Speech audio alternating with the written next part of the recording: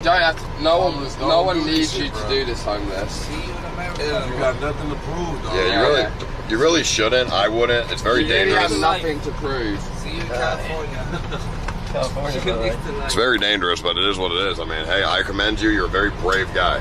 But I think this is. Woman, you can do what you want. You're brave, but I think it's naive and possibly a little ignorant. Yeah, I think I'll be fine. See you in Thailand. See you soon. See you in Nepal. Yeah, he's climbing the mountain with us. If he makes it.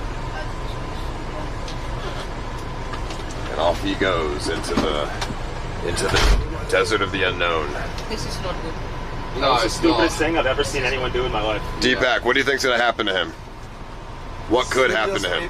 Same like yesterday night, midnight. So when night comes, he's fucked. Maybe. We are stop to him. I mean, he doesn't want to stop. It's too late now to say sorry. If he wants to do this, then it's on him. Let him do what he wants to do. It's such a bad idea, obviously. Shouldn't let him It's go. very crazy. It's very crazy. I mean, You can stop him. how? We tried. I mean, if he really wants to do this, So I'm gonna say. I mean, for the record, I told him 4 times that he shouldn't go. What do you want me to do? Hold him down and drag him in? You're gonna feel if something bad happens to him, you're gonna wish you did. Oh, that goes for everybody, not just me. This is No, not it's safe not true, area. buddy. That goes for you too, Gary. I'm the one that tried to get him to go. You He's trying to put blame on me for shit, dude. Well, you just did the same thing to me. Because you don't want to stop him. I fucking stopped him. I didn't let him out the last time.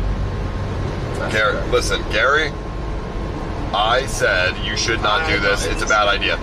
You let him out this time, so you're literally